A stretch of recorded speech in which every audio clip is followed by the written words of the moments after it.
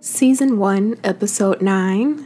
This is Black History Moments, a podcast dedicated to telling the story of those that I feel were forgotten about in our history or who just don't get enough recognition. So today we are going to be talking about someone that has become a personal hero of mine this year, actually, when I learned of her story back in February on Black History Month, and her name is Mary Ellen Pleasant. So we all know the story of Harriet Tubman. We know who she is, but did you know that W.E.B. Du Bois actually compared Harriet Tubman to Mary Ellen Pleasant? He said that she was quite a different kind of woman and yet strangely effective and influential, just as influential as Harriet Tubman. But why don't we know her name? Why don't we know more of her story? Well, this episode is dedicated to her. Mary Ellen Pleasant was born around 1814. Now, some people say that she was born on a Georgia plantation. She was born as an enslaved person. However, in her autobiography, she said that her mother was, quote, full-blooded Negress from Louisiana, and her father was Hawaiian, and she insisted herself that she was born in Philadelphia. However, there have been other things that have come out that maybe suggest that she was born as an enslaved person, but I guess we will just never really know for sure. So she was born around 1814, and at a young age she was sent to Nantucket, Massachusetts to live with a family. So back then, when she went to live with this family, she was a domestic servant for them. She learned quickly how to work in their home, but also remain invisible while she serviced them. And she would use this skill that she developed over time working for them to her advantage. So she had a lot of ambition. She was highly ambitious even as a young child. And instead of Mary viewing her current circumstances, being a domestic servant, as the end-all be-all for her life, she viewed her being a domestic servant as a kind of finishing school, as a kind of business school for herself. That's how she viewed it. And she said, quote, "I often wonder what I would have been with an education," in her autobiography. She said, "I have left books alone and studied men and women a great deal. I have also noticed that when I have something to say, people listen. They never go to sleep on me." So while Mary was working for this wealthy family in Nantucket, Massachusetts, she would... Do I want to reveal it now or later? I'll actually reveal it later, but just know that Mary would listen. She was a great listener, and she had the power of invisibility. So later on, as Mary grew up, she married twice. Her first husband, his name was James Henry Smith. Now, we don't necessarily know whether he was white, whether he was of mixed ancestry. Historians aren't sure. However, he died sometime in the 1840s, and Mary was still young during this time. But when he died, he left her a considerable amount of money. When she remarried, her second marriage was to a black man named John Pleasant, which is how she, arrived at the name Mary Ellen Pleasant. Now, he was believed to have been from New Bedford, Massachusetts, and it is believed that they met there along the Underground Railroad, at a stop on the Underground Railroad. He also died young, unfortunately, and when he died, she headed to San Francisco. She headed west to San Francisco. Here's why.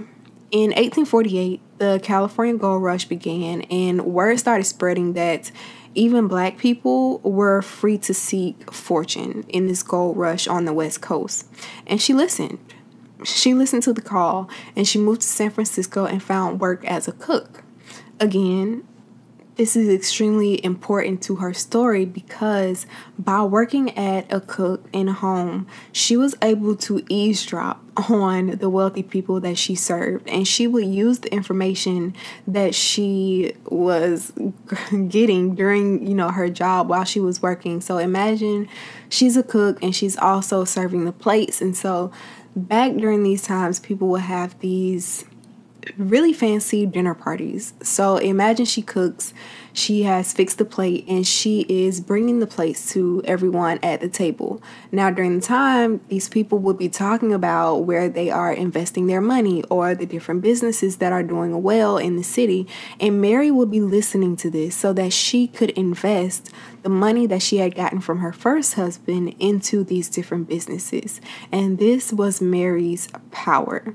She would use her assets to increase her personal fortune. She would invest in real estate. She started a string of businesses, her own businesses that included food establishments and laundries. And she also had, her own personal stocks, which was unheard of for a black woman at the time, for a black person, period, at the time. But Mary was doing this. However, Mary was doing this with a business partner.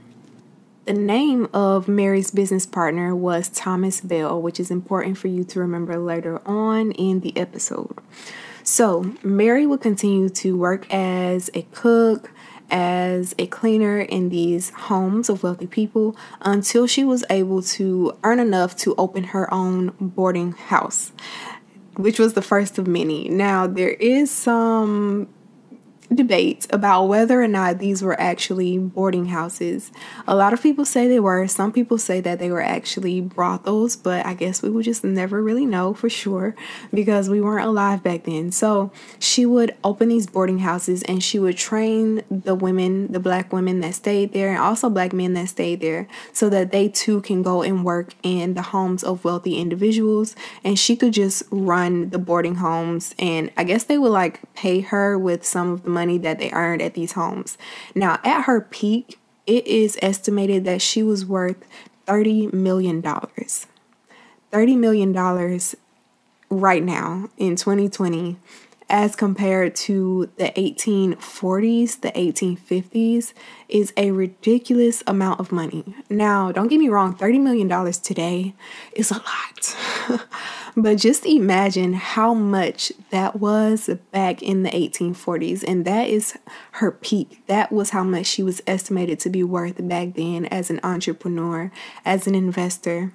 It was just really unheard of at the time, even today, to be honest. So her portfolio continued to grow, and it included shares in businesses, again, like the dairies, like the laundries that she had, and also shares in Wells Fargo Bank. She had restaurants, her boarding homes, and she just had it going on. She was what she quoted in the 1890 census, a capitalist by profession.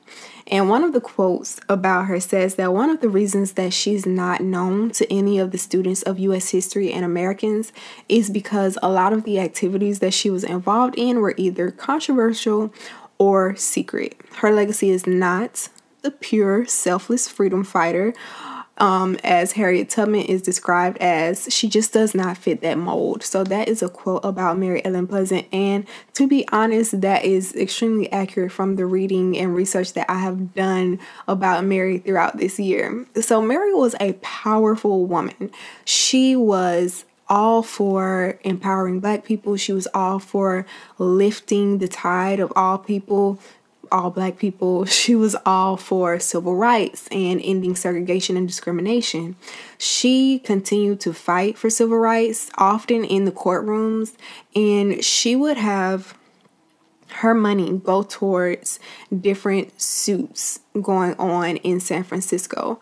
So shortly after the Civil War, she sued a streetcar company for not allowing Black people on their line, and she sued another one that permitted segregation, and she won both those cases. And she became known in the Black community for her philanthropy and her public support for civil rights, which was unusual for not just a woman, but also a woman of color at this time. So she used her money to defend Black people who were wronged in the community, and she spent thousands of dollars in legal fees, and she became a hero for this generation of African Americans in California. Now, I want to rewind a bit, because if you are familiar with John John Brown. John Brown is a figure that a lot of us may have heard of in history. So if you are familiar with him, I'm pretty sure you have heard the story of Harper's Ferry. So he was an abolitionist, and from October 16th to October 18th in 1859, he initiated a slave revolt in southern states. And it took the United States Arsenal at Harper's Ferry in Virginia, and it has grown to be called the dress rehearsal for a tragic prelude to the Civil War. So it was kind of the thing in history that is known for kicking off the Civil War, or kind of being that matchstick to kind of set fire to the whole thing. So he was hung on December 2nd, 1859 for murder and treason. Now, when he was hung, they found a note in his pocket, and in the note it said, quote, "The axe is laid at the foot of the tree. When the first blow is struck, there will be more money to help." Now, at the time, a lot of people thought that this note was from a wealthy northerner, most likely a man, who had helped John Brown attempt to incite, arm an enormous amount of enslaved individuals to strike up a uprising. So they just thought that, and that was what it was. So no one suspected that this note was written by a Black woman named Mary Ellen Pleasant. And she said that she wrote this note. We often hear about the raid at Harper's Ferry and about John Brown, but we never hear about Mary Ellen Pleasant's contribution to that raid and the money that was donated to him to incite it. So at the time, she donated $30,000 to that raid and to John Brown to get the movement started. And in today's dollars, that is $900,000. Can you imagine? A Black woman donating $30,000, which is $900,000 today, to the movement. So that just goes to show that Mary Ellen Pleasant was a force to be reckoned with at the time. However, as we know, with a lot of these stories, things started to go downhill for her. So again, she was still powerful in the community, and the local newspapers would print stories about Mary, but they had coined her Mammy Pleasant. So her name is Mary Ellen Pleasant, and they started calling her Mammy Pleasant. And many of us know that Mammy is a derogatory term that was used for Black women at the time. Mammies, they would call Black women mammies. And Mary was just not going for it. They would print Mammy Pleasant in the newspapers, and she told the San Francisco Call, which was the paper at the time, quote, "I don't like to be called Mammy by everybody. Put that down. I am not Mammy to everybody in California. I got a letter from a minister in Sacramento. It was addressed to Mammy Pleasant. I wrote back to him on his own paper that my name was Mrs. Mary E. Pleasant. I wouldn't waste any of my paper on him." End quote. Now, if that is not a bad girl, I don't know what is. She really stood up for herself, and she was not one to sit down or lie down and let things just go. And that is what I love so much about her story, because she was just so strong. So again, let's get into the bad stuff. So she had all of this fortune, she had power, infamy, and she had all these businesses that she had lined up, and she was making all of this money from them. But again, remember that her business partner at the time, his name was Thomas Bell. He was a white man. And after he died, it turned out that much, if not all, of her portfolio of businesses and stocks and real estate, including the mansion that she designed and had built herself, were in Thomas Bell's name. So it's believed that she used his name, well, both of them used his name on the contracts and on the paperwork that they would have to sign, because if it were, it would already be difficult for a woman to put her name on these deeds and on these contracts, but definitely hard for a black woman to do so, and it just would not happen. So they would have to put Thomas Bell's name on everything, for her home, her fortune, all of her money. Thomas Bell's name would be on it. Now, Thomas Bell's wife found out after he died that his name was on Mary Ellen Pleasant's stuff, all of her stuff, her estate. And she sued. She went to court and she sued Mary Ellen Pleasant, and she won control of everything, including the mansion, including all of the businesses, all of the money. Everything that had Thomas Bell's name on it, his wife received. And Mary lost everything, and all of her fortune diminished, and in her latter years she lived in poverty, actually. So she died in 1904, but by the end of her life she had become a famous figure in San Francisco. It was crazy the difference that Mary Ellen Pleasant made in this community, and not just in the community of San Francisco, but also in California, the entire state of California. Mary Ellen Pleasant was a household name, especially with black folks. So when she died, they formed a Mary Ellen Pleasant Day in San Francisco and a Mary Ellen Pleasant Park, where she is praised as the mother of civil rights in California. She was the inspiration for a novel which is entitled Free Enterprise. And it's also stated that even today in San Francisco, you can catch some tours that will stop at the corner of Octavia and Bush Streets, where her mansion once stood, just to let everyone on the tour know that this is where her house was, this is who she was as a person. So I think that's extremely interesting. Hopefully one day I will be able to go to San Francisco to be able to go on one of those tours, because I would just love to hear more of her story, because a lot of the information that I found about her was pretty repetitive, but I want to know, more details about her life, because she just seemed amazing. So 60 years after she died, her gravestone they added a line to her gravestone, and the line was, "A friend of John Brown." And she once said that she would rather be a corpse than a coward. And that may be one of my favorite quotes ever, just because she stood by that. Even though when she died in poverty, I want to believe that she felt that it was all worth it because of the impact and the changes that she was able to enforce in the community of San Francisco and also in the state of California, by being that figure and standing up for black people during the time, and being able to pay their court fees, being able to pay their lawyer fees, being able to file these suits when other people didn't have the funds to do so, to end segregation on these streetcars, and to actually win these cases. It's just amazing to me. So I did want to leave you all with that quote, "I'd rather be a corpse than a coward," by Mary Ellen Pleasant. And I hope that you all will find the time to read more about her and about her story and her journey, because it's just one that I really admire. I hate that she had to lose it all, and that her life, the latter years of her life, was spent in poverty. I really hate that. I really hate that part of it. But it's just one of those things, like after a while, it's just kind of like, it happens. It's unfortunate, but a lot of these stories don't end well.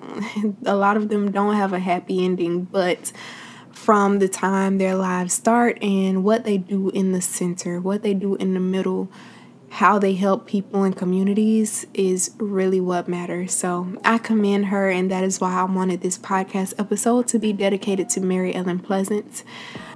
Don't forget that you too are Black history, and be a friend and share this podcast episode with someone who may not be familiar with her story. And also you can follow the Instagram at Black History Moments, and also the Twitter, which is Black History Pod, and Facebook, which is Black History Moments as well.